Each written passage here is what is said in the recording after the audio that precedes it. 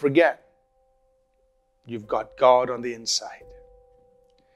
1 John chapter 4, verses 1 to 4. Beloved, do not believe every spirit, but test the spirits, whether they are of God, because many false prophets have gone out into the world. By this you know the Spirit of God. Every spirit that confesses that Jesus Christ has come in the flesh is of God. And every spirit that does not confess that Jesus Christ has come in the flesh is not of God. And this is the spirit of the Antichrist, which you heard was coming and is now already in the world. You are of God, little children, and have overcome them, because he who is in you is greater than he who is in the world. The Apostle John forewarns believers that in the world there is the spirit of Antichrist. That in the world there are many false prophets, and there is the spirit of error. There are spirits that are against Christ, spirits that are against the truth, spirits that are false operating in this world. But the believer should not be alarmed, because he says, you are of God, little children. So in the midst of a world where there are contrary forces, where there are contrary spirits of darkness operating, he says, you don't need to be alarmed. You are of God, little children. And then he reminds us of something very important. He says, you have overcome them. You have victory over every contrary spirit operating in this world. You are a child of God.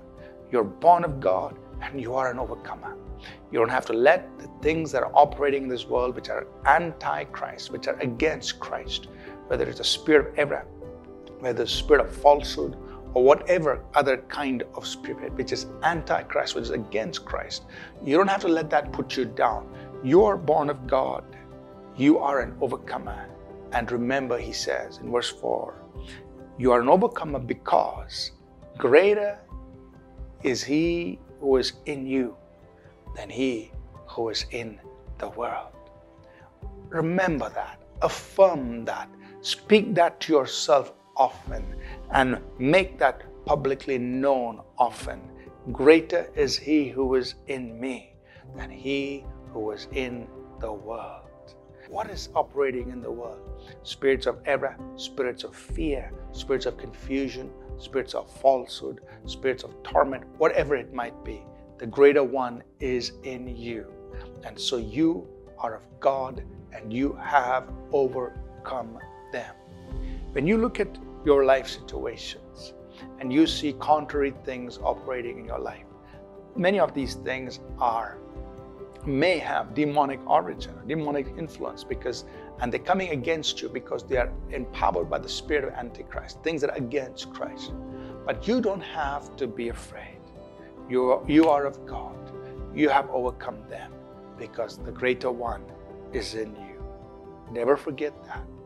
God is on the inside. Jesus Christ, by his Spirit, is in you, and you are an overcomer.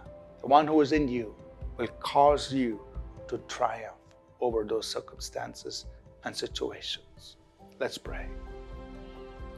Father, thank you that we are of God, and we have overcome every contrary work and spirit in this world, because greater is he who is in us than he who is in the world. And even today, I pray that we will walk as overcomers in the midst of everything that might come against us.